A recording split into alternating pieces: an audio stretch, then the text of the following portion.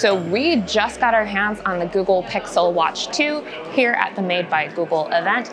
And here's everything that's new. Actually, if you just look at it, not a whole lot. The crown sits a little more flush to the actual screen. Supposedly the screen is a little stronger than last year, but yeah, that's about it. It pretty much looks and feels like the same watch. The main difference is that the case is not made out of stainless steel. It is now 100% recycled aluminum. Still comes in one size, which great if you have small wrists like me, maybe not so great if you have bigger wrists. So while it doesn't look very different on the outside, we do have a couple of changes on the inside. That includes a new processor and Wear OS 4.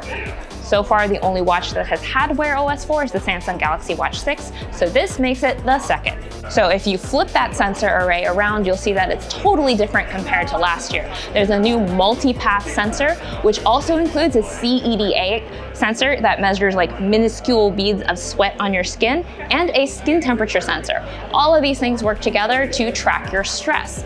So say you're stressed out, about 10 minutes later, you're gonna get an alert, and then you can log your moods directly on the watch. This is something that we saw on the Fitbit Sense 2, and now it's making its way over to the Pixel Watch 2. The Pixel Watch 2 also comes with some boosted safety features.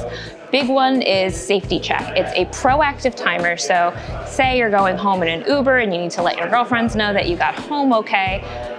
You can do that. You can set a timer, and if you don't let them know you're okay, at the end of that timer, your location will be sent out to your emergency contacts. Another really neat thing is that you don't necessarily need an LTE plan in order for that to work. What they've done is they've created Safety Signal. So long as you have a Fitbit Premium subscription, you can get all the emergency features without having an LTE plan. Very cool. The exercise screens are also a lot bigger and more readable, and because of this new sensor, you're getting 40% more accurate readings for vigorous activities like rowing, cardio, HIIT, all that good stuff that gets you huffing and puffing. So we saw a demo. I was not running on a treadmill today. I'll do that later. But you can basically get an alert every single time you move between heart rate zones. That's something other trackers have and have had for a long time, so it's nice to see that coming to Google's smartwatch. So the big thing for me is that this year, battery life has supposedly improved. You're supposed to get 24 hours with the always-on display enabled. Last year when I had my Pixel Watch, I could not get through an entire day without having to charge at least twice. So not great, Bob.